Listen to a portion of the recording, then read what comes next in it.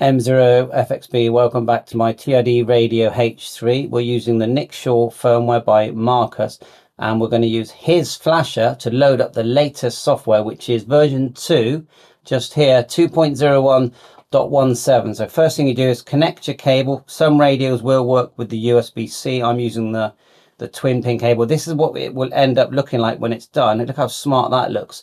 So anyway, turn the radio off. First, cable connected to your PC as well.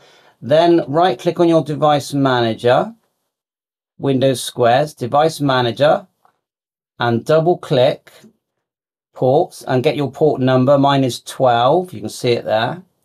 So then we're going to choose the file that we downloaded just by clicking here. You see it go up to the downloads there. It's a bin file. Choose that file like so.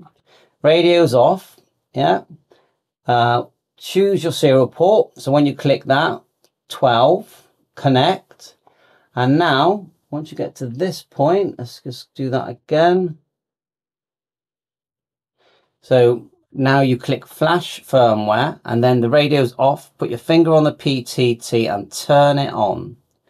And you'll know when it's flashing because all the numbers on the right hand side there will change. And when it finishes, ta-da!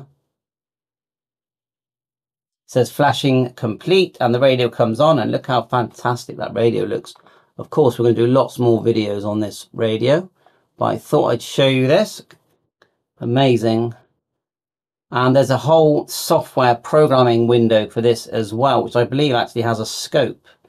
So thanks to Marcus, and that is using the firmware flasher, and it does work on the H3 and the H8 if you've got the TIDRADIO H8. And this is the beta version firmware. 7.3, all the best.